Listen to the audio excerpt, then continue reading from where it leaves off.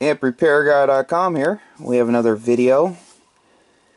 Here's my contact information, one of my business cards. So what we have here is a Kenwood Tl-922.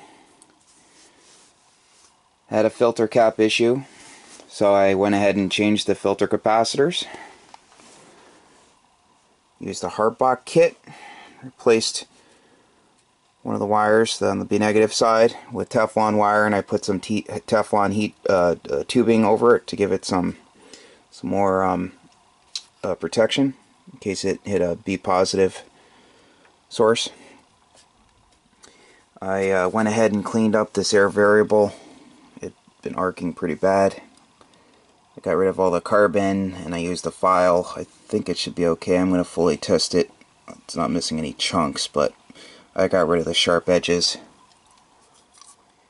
Put the strap in to lower the inductance path between the plate blocker and the anode parasitic choke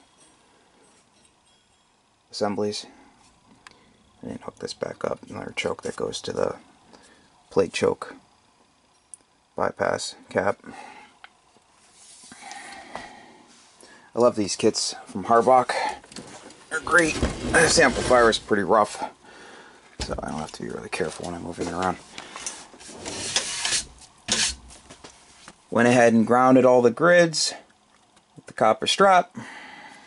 Did the modification to get rid of all that extra inductance between the plate tune cap and the tube grids. It takes care of all of the most of the parasitic issues that these are prone to having. Still haven't done the diode fix yet. I'll do that later today. You can see a new wire for the B positive. I use some flexible high voltage cable. So this thing came out really nice. Bias modification, diode in to protect the plate current meter. You can see it right over here. So I do a lot of these amplifiers. Great amp. So thanks for watching. Have a blessed day.